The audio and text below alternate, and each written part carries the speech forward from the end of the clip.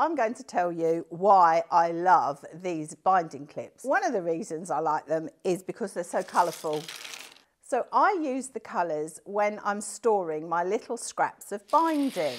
I've probably gone one step too far because I've colour coordinated my clips. If you've got lots of pattern pieces cut out, they're perfect for that, and I just prefer it to pins. Sometimes when you use pins, you can actually make the fabric not sit as flat. So I pop the clips on, and then as I sew down, I just slide them off. For bunting, tuck your little flag in, you pop your clips on, you're going to come down here like this with your machine. You just slide the clips off. And then finally, what they're really used for, when you're hand sewing binding down, if you pop a clip over that, and then you sew along and you just slide your clips off as you go.